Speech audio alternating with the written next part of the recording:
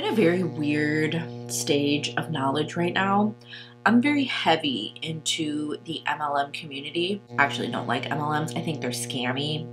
I thought they were scammy before the whole anti-MLM movement came out like years ago. I always thought they were scammy. You know, if it looks like a scam and it walks like a scam, it's probably a scam. Don't come for me, huns. A lot of people refer to MLMs as pyramid schemes. By the way, if I've learned anything from watching these videos, all of this is just my own opinion. Okay, calm down. It's just my opinion. They're technically not pyramid schemes, right?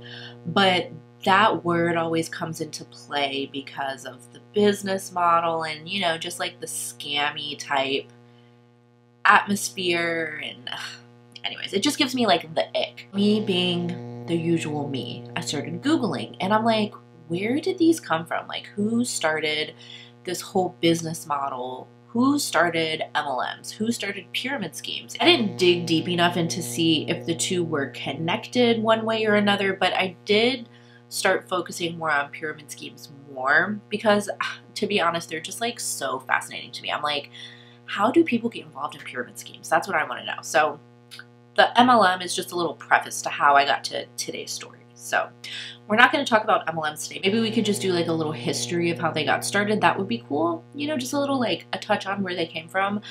Today we're talking about pyramid schemes. This story is about the ultimate swindler. He is actually known as the ultimate swindler of all time. Listed down here. He has a very long, it's like 5 names. I'm not Italian. I can't pronounce. I mean, I probably could try to pronounce it, but I'm not going to do it justice. Let's go by what he's known as today as Charles Ponzi. And have you heard of a Ponzi scheme? Charles Ponzi, he was an Italian gentleman who came over to the U.S. He operated a lot in the U.S. and in Canada. However, he came over as an immigrant from Italy. He was born March 3rd, 1882. So this happened in like the early 1900s to like the 20s, you know, that kind of era. It's said that he actually came from a very well-to-do family. Like, he came from money, his mom came from money, his ancestors were very, very well off. Eventually they hit hard times, and I don't know if they lost all their money or if they were just having money issues. From what I read, it seemed that they were just having money issues and they had just hard time. Now, it also seems like he kind of wanted to live that very like celebrity lifestyle. He had a lot of rich friends, so he wanted to live the life that they were living. He actually started working at his local post office, and you know, I'm sure that his friends were probably like, really? You're a mailman? I don't know if he was a mailman, but I can only imagine what these snobby snobs he used to hang out with would say about him. Like, did you see Charles? He works at the post office. Just kidding. There's nothing wrong with working at a post office. It's a hard job. Interesting fact, his friends, when they were all college age, there was this university. Let me look it up. I can't remember the name of it. University of Rome La Spianza. He actually ends up going to that university because all of his friends went there. His friends actually considered the university to be a 4-year vacation. That's what I read online, was that it was just like a vacation. They would go out to bars, they would go to like fancy dinners, and they would go to the opera, and they would just spend all their money. So he's got all these rich friends who probably, they came from like money, you know, like wealth. And here's Ponzi, a humble postal worker, and basically he wanted to live the life of all of his friends. He just followed them around, he did whatever the hell they did, and he blew all his money because he didn't really have that kind of money to spend. He's trying to live that high life, and it's like, you're trying to live above your means. You just can't live above your means, you know. It's just, if you have this amount of money, you can't spend this amount of money, you know, because you don't have it. So anyways, okay, so he blows all of his money. He didn't even end up getting his degree. Yeah. So basically, he went to college for nothing. So a lot of people are going to the U.S. right now. They wanted to live in the land of the free. So he goes to the U.S. in 1903. I guess whenever he gets his little moment of fame, he used to always say this. This is like a very, I read this on multiple websites, that he used to say this like famous saying, okay?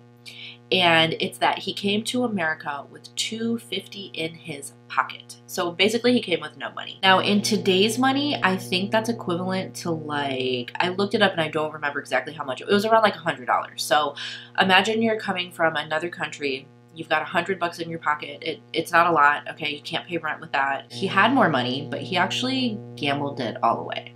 So yeah, he's just making one bad decision after another. He's not making good choices. He actually took a bunch of odd jobs up and down the East Coast. I think I read Connecticut, can't remember, but kind of just up and down the whole East Coast. He did dishwashing, he worked in restaurants, he did a couple of odd jobs here and there. He was actually fired from quite a few of them because he used to shortchange customers, he used to steal from his employer, and he's just like not doing great things. Also, what I think is funny is it seemed like he was really determined, because it said that he learned English like really quickly, like this. Like he picked it up like that. So he seems like one of those people that he's the type that you can do anything you put your mind to. We're a couple years later, it's been about 5 years, and Ponzi's not doing so hot. He probably, I imagine, built up a bit of a reputation. I'm sure word traveled by mouth fairly quickly that he was a swindler and he could not be trusted, which is why he probably bounced around the East Coast so much. Again, I'm not sure. This is just what I think. So he ends up moving to Canada. He moved to Montreal in 1907. And there he becomes an assistant bank. I think it was an assistant bank teller. The bank was called Blanco Zarasi.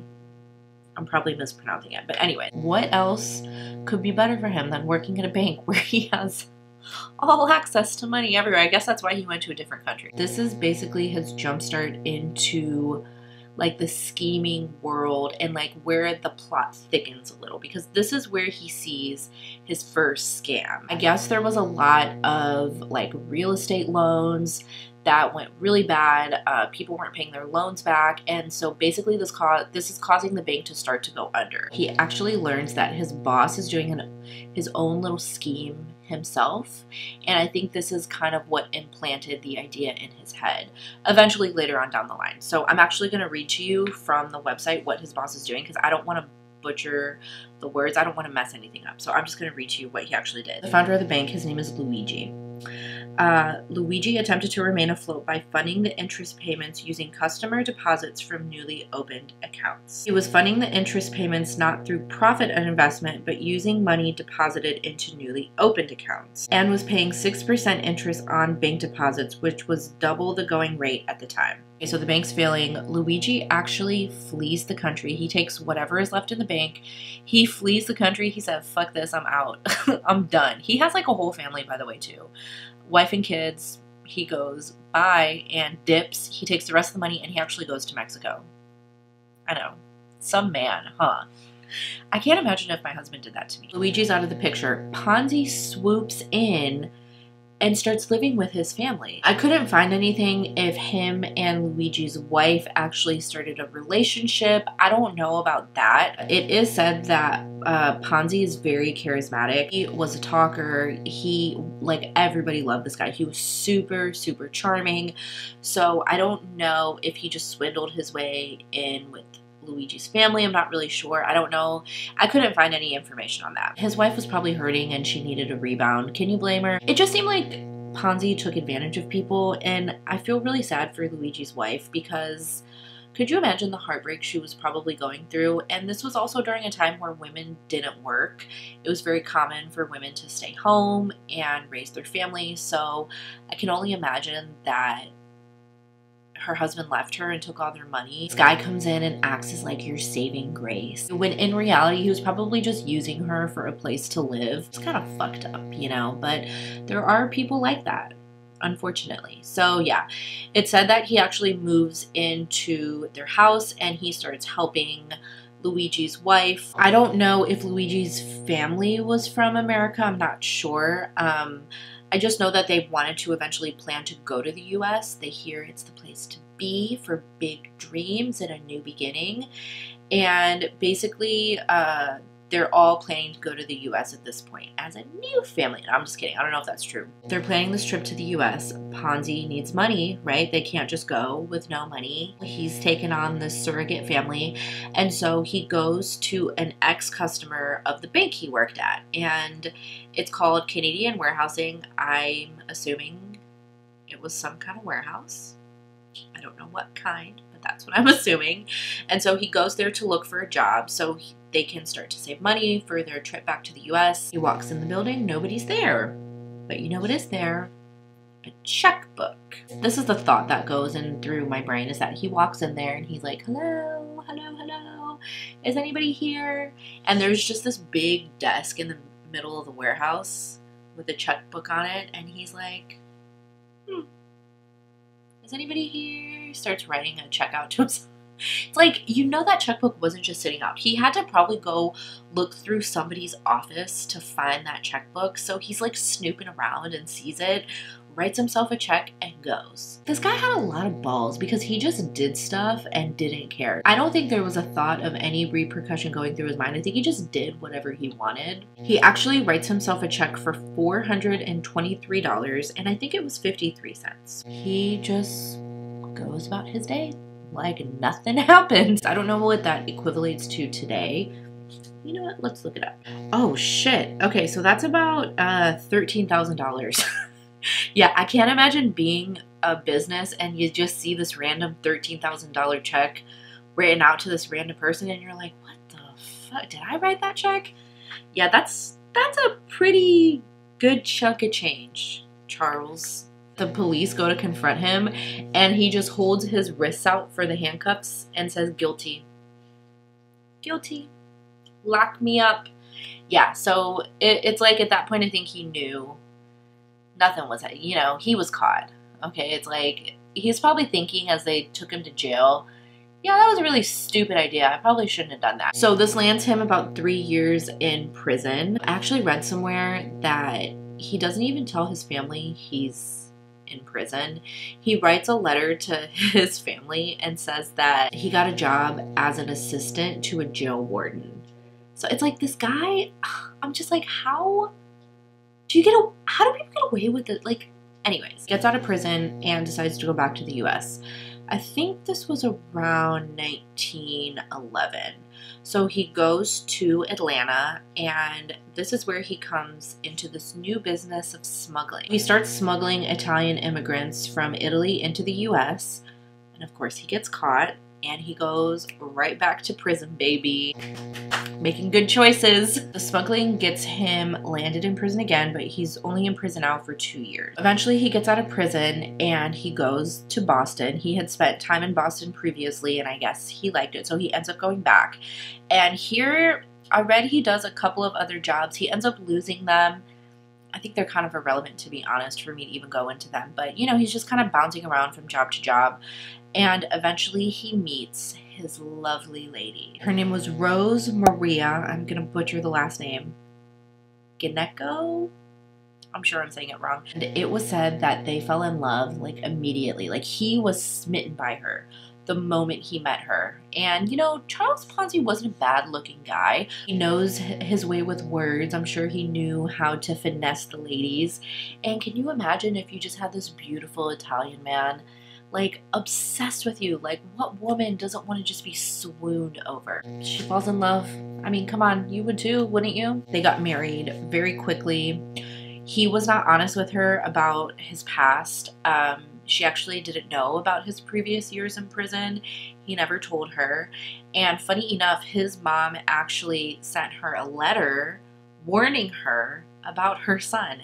Yeah, his mom is just spilling all the tea about his past, but she didn't care. She was in love with her man. She stood by him, and they actually ended up getting married in 1918. Her family actually owned a small fruit stand in downtown Boston.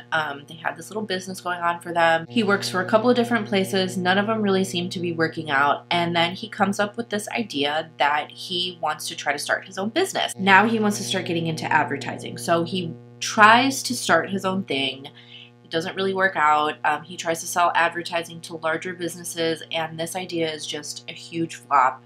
It completely ends up failing. I'm not trying to be sympathetic to him because he was a big fat scammer and a lot of people lost a lot of money because of him. However, you know, he's trying to walk the straight and narrow, and he's probably thinking like, man, I'm trying to be legit and I fail.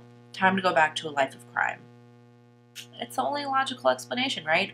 No. He also does end up taking over his wife's family's fruit stand, and he ends up tanking that too. Yeah. He just like ran it into the gutter. So I just don't think he's a very good businessman. We're now in 1918, so we're like a good almost 20 years of him just like failing miserably. I don't know, I think he just needed to do something different. So yeah, kind of sucks, but it happened. You know, what are you going to do? You got to move on. He starts this new venture where he wants to sell business ideas to places in Europe. He actually ends up getting a response from a company in Spain asking about an advertising catalog which had an IRC on it. Now, if you don't know what an IRC is, don't worry. I didn't know either.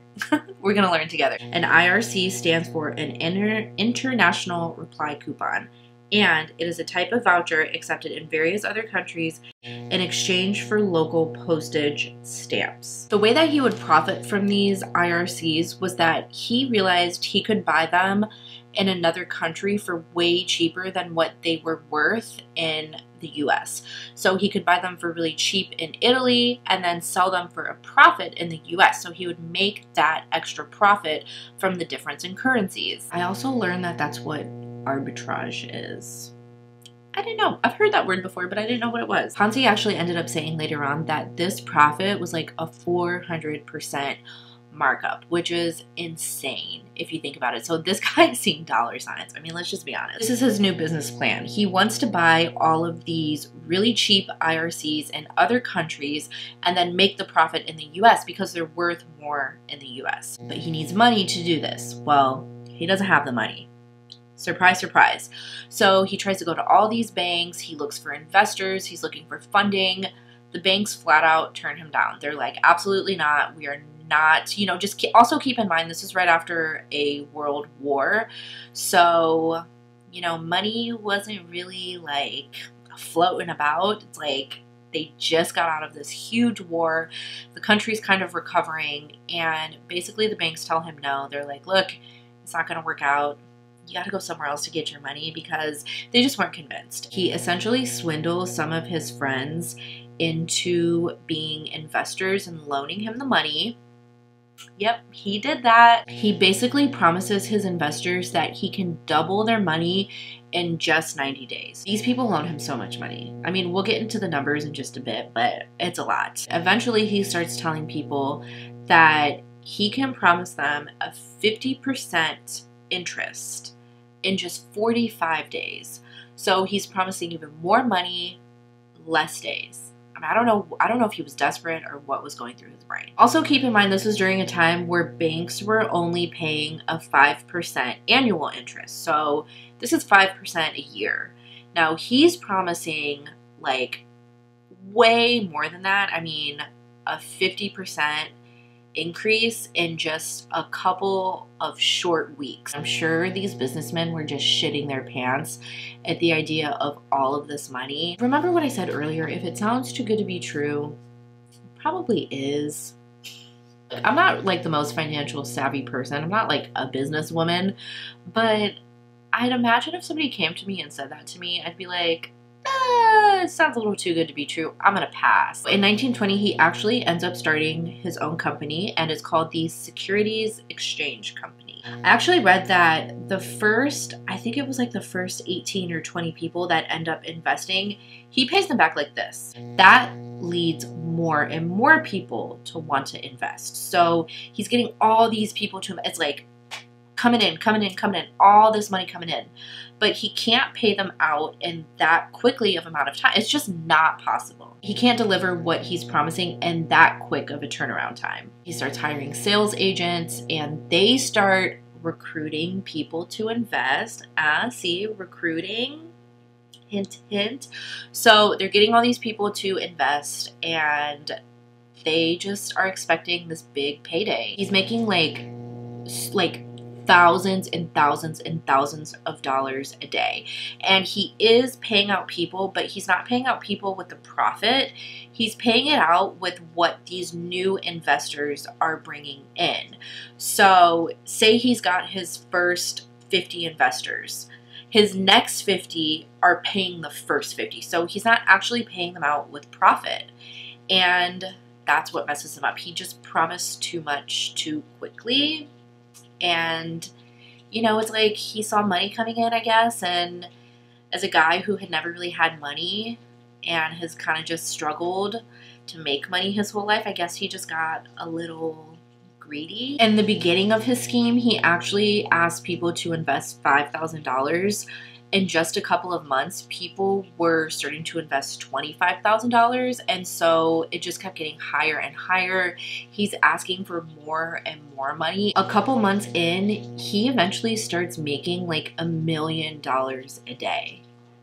Yeah, that's a lot of freaking money. $1 million a day, can you imagine? $1 million in 1920 is equivalent to $15,042,000 today. I think I'd just be giving my money away at that point. It's also said that a lot of his investors weren't even, or at least the ones that he was paying out, they weren't even keeping the profits. They were just taking whatever he was paying them and just reinvesting it, probably and some, because this deal was just too good to be true. A lot of people were just investing like everything they had, their houses, their life savings. I mean, every single penny that they had, because it just seemed to be like you couldn't fail. I almost started to feel sorry for Ponzi in some of my research, but now I'm starting to realize he was a real shithead. I feel like it got to a point that he was just in too deep, and it's like he didn't know how to stop it. You know, it just got too out of control. Another thing I also read, which is really sad, was that a lot of these investors were just like regular middle class, working class people. Eventually word got to like these big business people who had, you know, money to lose should their investment go south. So yeah, he eventually gets into that market and he gets these big name, big money people to start investing in his pyramid scheme. I actually read that 75% of the Boston Police Department was investing as well. Like 75% of their officers had invested in his scheme. So this was like a big thing. I mean, it was probably like very, very well known in the Boston community because it was like a sure thing that they were going to get their money back. I mean, it just said like people of all jobs, all like walks of life were investing money. They had like young kids investing. I even read somewhere that like paper boys were investing. I mean, just everyone. Although he is paying some people back, he's definitely not paying all of them back, and he actually has a little problem. He hasn't really figured out how to transfer the IRCs into US currency. He couldn't do it.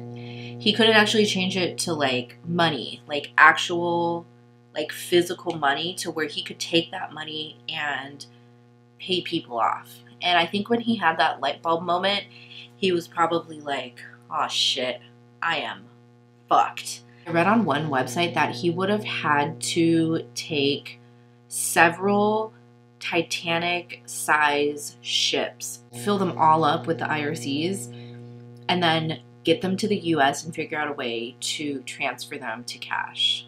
That's a lot of fucking coupons, dude. During this time, he's like living the life of luxury. Like him and Rose are just living it up.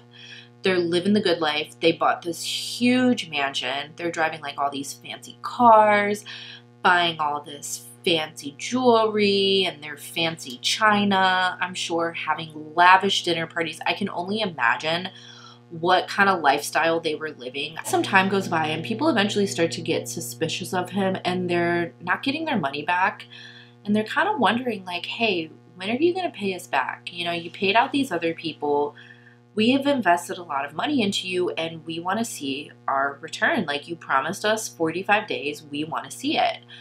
So there was actually a financial reporter who wrote a story on him saying that there was no way he was going to be able to pay these people back, that he was like so skeptical, and it just like there was no way financially that he could do it.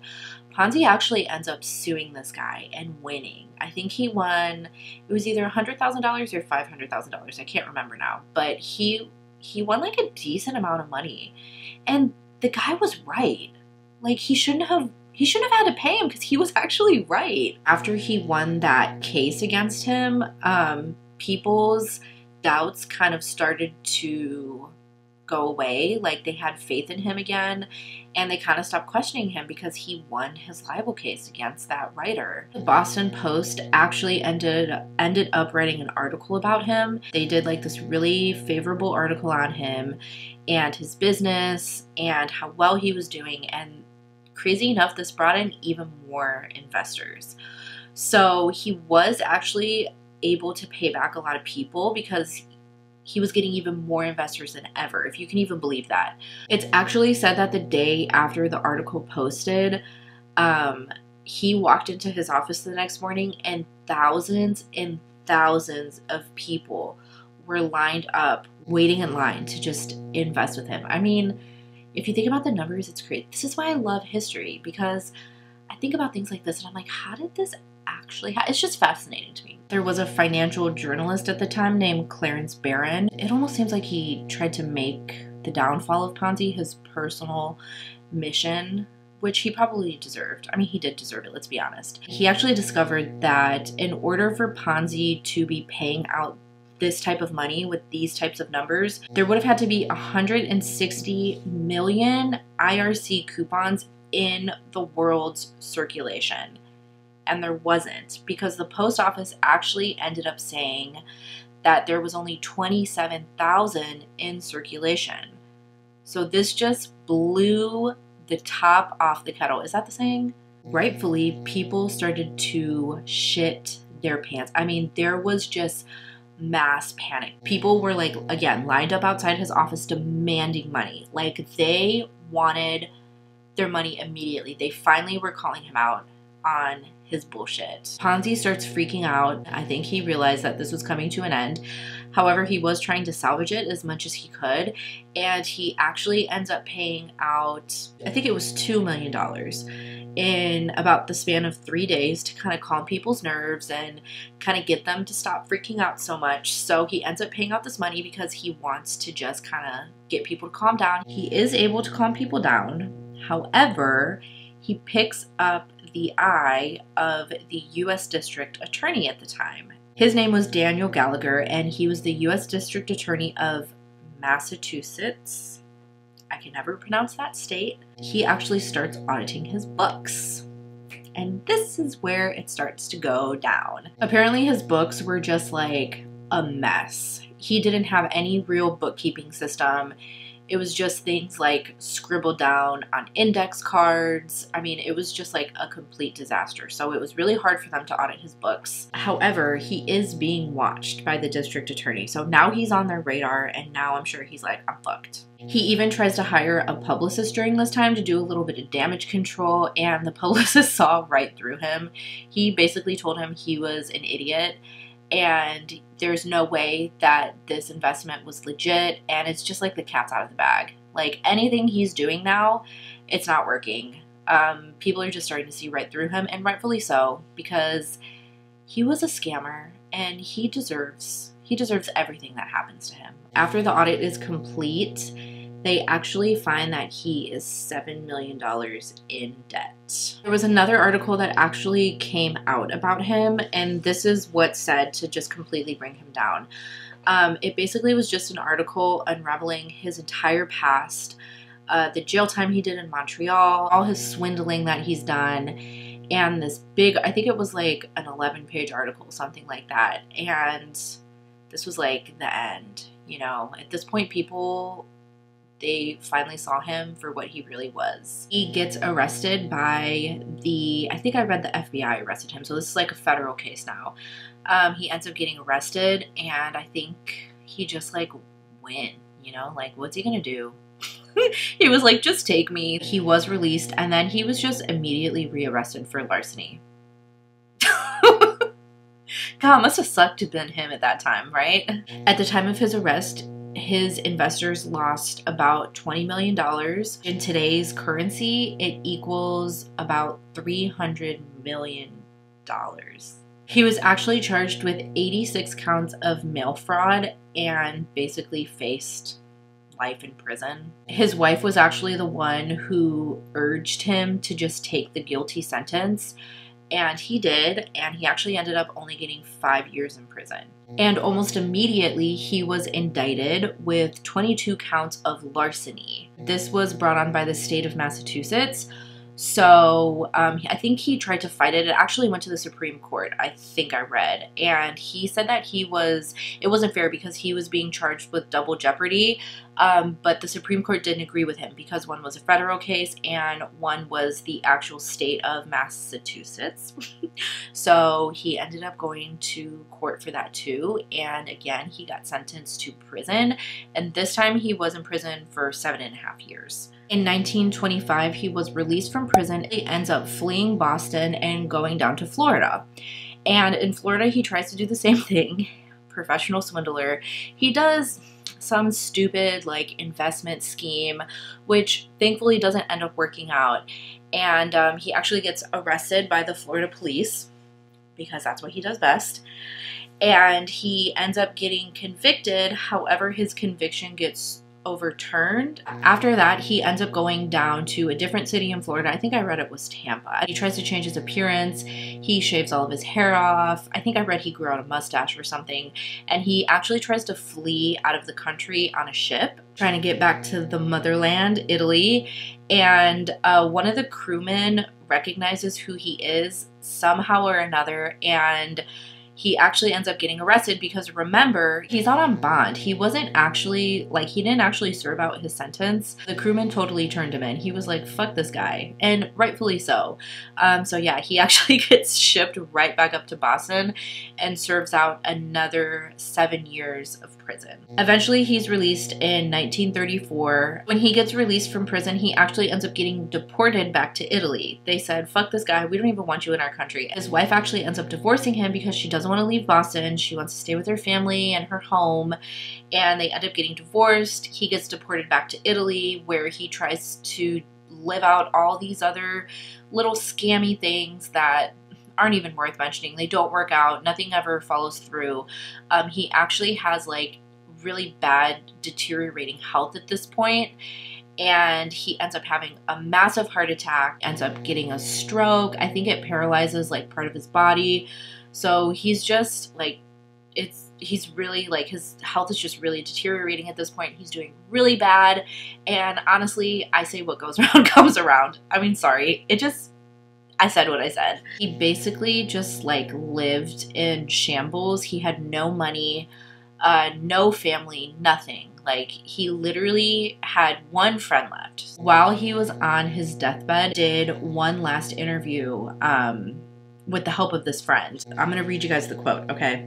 Even if they never got anything for it, it was cheap at that price.